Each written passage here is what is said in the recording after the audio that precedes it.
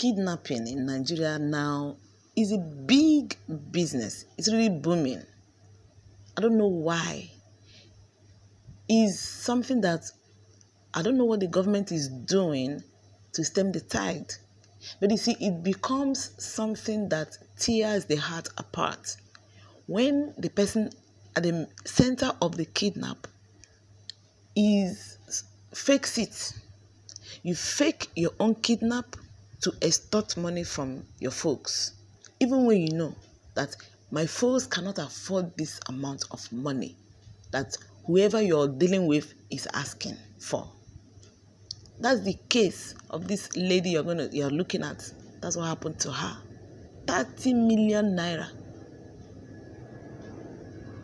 And also with his guys, his friends for the deal. When he told me, I became scared. He found out I was really scared. Then he told me that if I had mentioned it to anybody, that he would kill me.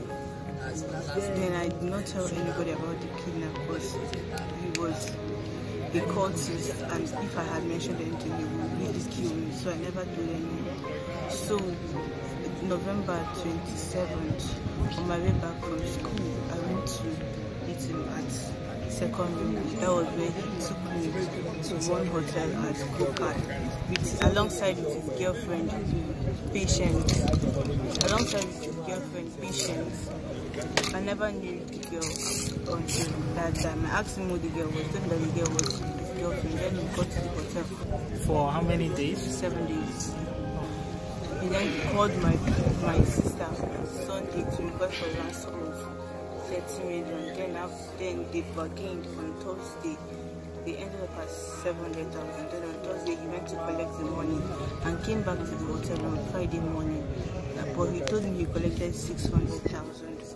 Since that, after that was on Friday, he released me and he dropped me back at second rainbow. Then I started going home. Since that day, I have not seen him and money. When I heard that my stomach collapsed, I was very, very scared. That was when I actually told him to collect any amount they offered me, and he said to me. How did he receive the money? He told me that he went to collect it from them outside my estate in a mall on Thursday and released me on Friday. Were you under captivity while you were with him? No, I was not. He said if I had tried anything that he would kill me. So I had to wait. So now when you got to your parents, how did they feel seeing you? They were happy that I was alive. I actually lied to them because the guy said if I had told them, because he knows where I live, that he would still come after me. That was why when I even got to the station, I never told the police the truth until when I saw his girlfriend. I've seen her once at her working place. The guy told me that she was his girlfriend, but the girl did not see me that day. My name is Precious. I was born and brought up in Elizabeth. Last week, Sunday, I was preparing to join, so he came back and asked me for my small phone. And I asked him, what do you want to use the phone and do? And I said, none of my business. I should borrow him the phone first. He begged me that he wants to use it and do business. And I asked him, what kind of business? But you have a big phone. He was not begging me to borrow him my phone. And I gave him my phone. So that Sunday, I did not see him. The next Monday, I did not see him. The following day, I did not see him. So I collected someone's phone in our compound to call him, to tell him to return my phone back, that I want to make use of it. So he said that he will not return it. It's when my boss that I'm working with now called him, then he took and give him the phone. To go and give me a phone. That is when he returned the phone in the afternoon. He drive over work. I'm not aware of anything that happened because on that Saturday, I was on my working place working before the policemen came to arrest me. So I was asking them, what did I do? So at what point did your parents got to know that you were involved in the whole kidnap? It was when I was arrested. My life was at stake. He was going to kill me if I had messed up. Even if I'm out of it, he might still find me. There's a conspiracy and staged kidnapping. The man at the center of this one is still at large. I want to be an Uberman. We are going after him. So he has these two beautiful women that are his, let's say, a women friend. He kept one of them. He conspired with Ophia and cleverly used the phone of Precious. Police became part of the negotiation. At the end of the day, they settled for 700,000. So while the money was being dropped, then we took action. That's why we were able to get Ojua Ophia arrested, with whom he conspired.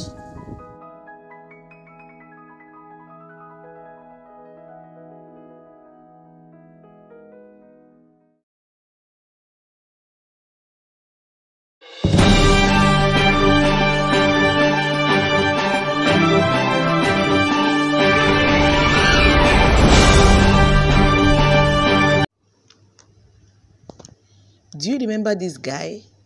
You know, I posted this video some weeks back when this incident took place in Germany. His name is Martins Adedeji Oni. He's a security, or he was a security officer at the Nigerian Embassy in Germany. He was caught in a hotel with a lady that he already has planned to sleep with, so that she could renew her passport. Can you imagine that? This guy, he's just callous. Well, they suspended him after that incident because of what happened. But he said that whatever they were doing there was consensual, that there was no strings attached, that they agreed to do such. But the embassy thinks otherwise. The ambassador to Germany, the Nigerian's ambassador to Germany, Yusuf Tuggar, has said that the embassy has a zero-tolerance policy towards abuse of office, especially one involving such misconduct. So he was suspended, but now he has been relieved of his duties. He asked for it. Why would somebody even think of doing such a thing? You know, I was wondering, maybe this guy got this job through the back door. Because if you spend time to attend interviews, to do some studies, to do a lot of things, get this kind of a job, nobody that gets this kind of a job would play with it. But maybe the thing just happened to him like that. Maybe he knew somebody that knew somebody that knew somebody, and just like that, he got the job. See how he played with it. This is the kind of a job that people look for. He got it on a platter of gold, and see what he did. Some people do not learn. A momentary pleasure, what will it do for you? People are coming to renew their passport, and you're making their lives difficult. You're making their lives miserable. People have been complaining, not only in Germany, even in the UK. Before you could renew your passport, sometimes you have to even give bribe to renew your passport. And you're asking a woman to sleep with you. And the woman told you, I am married. You say it doesn't matter. Can you imagine? It doesn't matter. Maybe she wants to come back for Christmas. And she was really very desperate. He took advantage of her. Well, they have sacked him.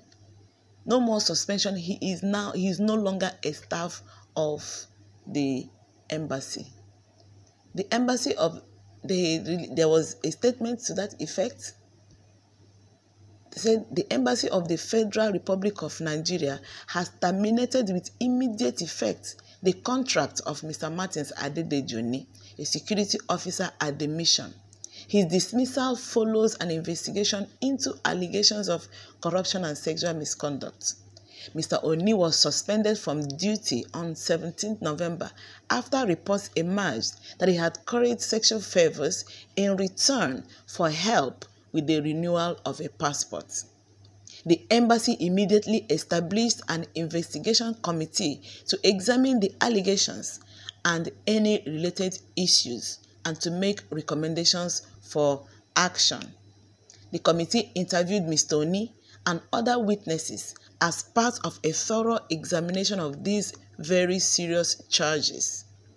It concluded that Mr. Oni was culpable and in violation of all the relevant codes. As a result, Mr. Martin's Adedeji Oni contract with the embassy as a local staff has been terminated. Well, serves him right. He brought this upon himself, and you see, the thing was, they said this guy is a serial offender. That is not what he does all the time. He's used to it. Not because so, but not so he be. You go they do one day, say you go they do, they happy, say the thing don't do. You be looking at himself. I'm a big boy. I'm doing well. I'm doing well. Yes, look at all these fine girls. One day, I go carry them. Look at it. And if care is not taken, this man must be married. This guy must be married. Now look at what he has brought upon himself. I don't even pity him. Serves him right. He asked for it. He got it. So now at least now he is free to run up and down, to do whatever he likes. I beg, Jerry. That one don't pass. Oh, thanks for stopping by. If you're here for the first time, you are most welcome to this channel. God bless you for stopping by. I would like you to do something else. Kindly subscribe to my channel. Subscription is free.